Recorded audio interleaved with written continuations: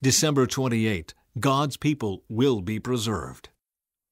Then I saw 4 angels standing at the 4 corners of the earth, holding back the 4 winds, so they did not blow on the earth or the sea, or even on any tree. And I saw another angel coming up from the east, carrying the seal of the living God. And he shouted to those 4 angels who had been given power to harm land and sea, "Wait! Don't harm the land or the sea or the trees until we have placed the seal of God on the foreheads of his servants." And I heard how many were marked with the seal of God. 144,000 were sealed from all the tribes of Israel. From Judah, 12,000.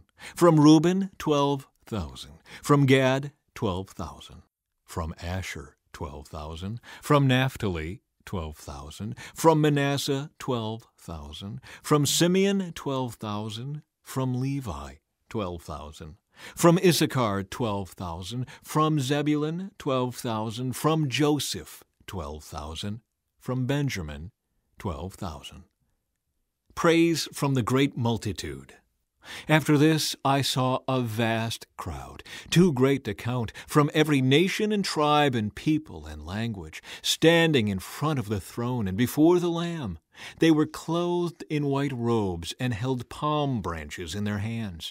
And they were shouting with a mighty shout, "Salvation comes from our God who sits on the throne and from the Lamb."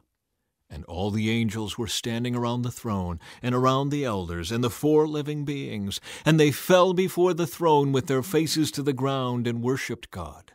They sang, "Amen, blessing and glory and wisdom and thanksgiving and honor and power and strength belong to our God forever and ever. Amen." Then one of the 24 elders asked me, "Who are these who are clothed in white? Where did they come from?" And I said to him, "Sir, you are the one who knows." Then he said to me, "These are the ones who died in the great tribulation. They have washed their robes in the blood of the Lamb and made them white. That is why they stand in front of God's throne and serve him day and night in his temple. And he who sits on the throne will give them shelter. They will never again be hungry or thirsty. They will never be scorched by the heat of the sun. For the Lamb on the throne will be their shepherd. He will lead them to springs of life-giving water. And God will wipe every tear from their eyes." The Lamb breaks the 7th seal.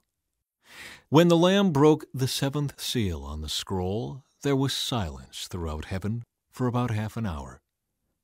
I saw the 7 angels who stand before God, and they were given 7 trumpets.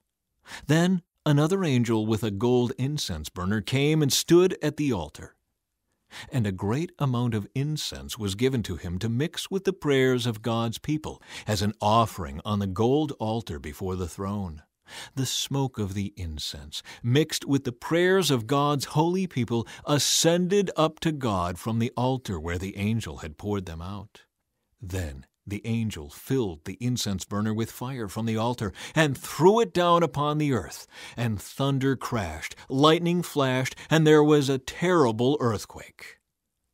The first 4 trumpets. Then the 7 angels with the 7 trumpets prepared to blow their mighty blasts. The first angel blew his trumpet, and hail and fire mixed with blood were thrown down on the earth. 1/3 of the earth was set on fire, 1/3 of the trees were burned, and all the green grass was burned. Then the second angel blew his trumpet, and a great mountain of fire was thrown into the sea. 1/3 of the water in the sea became blood, 1/3 of all things living in the sea died, and 1/3 of all the ships on the sea were destroyed.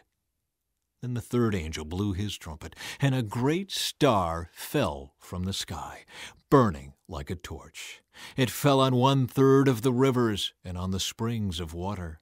The name of the star was Bitterness. It made 1/3 of the water bitter, and many people died from drinking the bitter water. Then the fourth angel blew his trumpet, and 1/3 of the sun was struck, and 1/3 of the moon, and 1/3 of the stars, and they became dark. And 1/3 of the day was dark, and also 1/3 of the night. Then I looked, and I heard a single eagle crying loudly as it flew through the air, "Terror, terror, terror to all who belong to this world, because of what will happen when the last 3 angels blow their trumpets." The 5th trumpet brings the first terror. Then the 5th angel blew his trumpet, and I saw a star that had fallen to earth from the sky, and he was given the key to the shaft of the bottomless pit. When he opened it, smoke poured out as though from a huge furnace, and the sunlight and air turned dark from the smoke.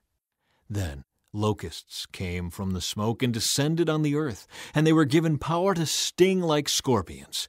They were told not to harm the grass or plants or trees, but only the people who did not have the seal of God on their foreheads.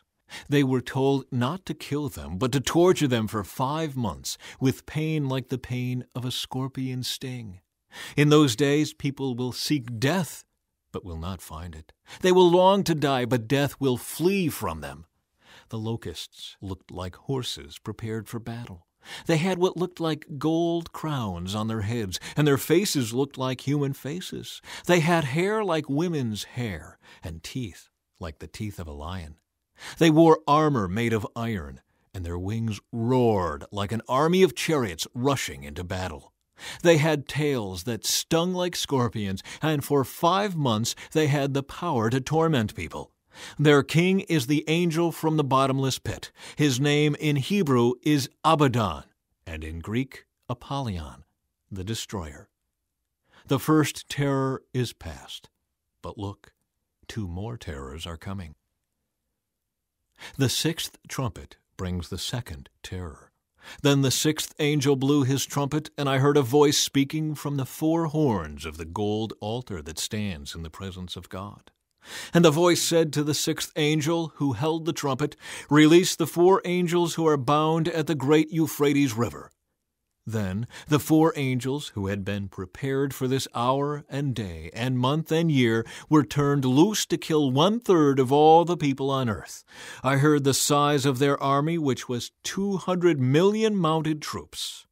And in my vision I saw the horses and the riders sitting on them. The riders wore armor that was fiery red and dark blue and yellow. The horses had heads like lions, and fire and smoke and burning sulfur billowed from their mouths. 1/3 of all the people on earth were killed by these 3 plagues, by the fire and smoke and burning sulfur that came from the mouths of the horses. Their power was in their mouths and in their tails, for their tails had heads like snakes, with the power to injure people.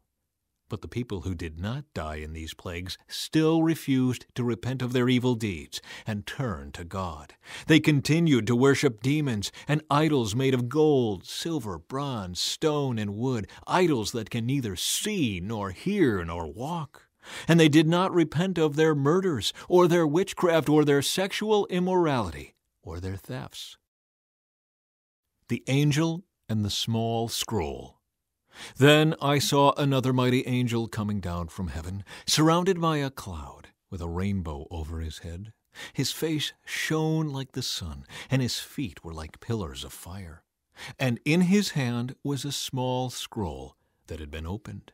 He stood with his right foot on the sea, and his left foot on the land. And he gave a great shout like the roar of a lion. And when he shouted, the 7 thunders answered. When the 7 thunders spoke, I was about to write, but I heard a voice from heaven saying, "Keep secret what the 7 thunders said, and do not write it down." Then the angel I saw standing on the sea and on the land raised his right hand toward heaven. He swore an oath in the name of the one who lives forever and ever, who created the heavens and everything in them, the earth and everything in it, and the sea and everything in it. He said, "There will be no more delay. When the 7th angel blows his trumpet, God's mysterious plan will be fulfilled. It will happen just as he announced it to his servants, the prophets." Then the voice from heaven spoke to me again, "Go and take the open scroll from the hand of the angel who is standing on the sea and on the land."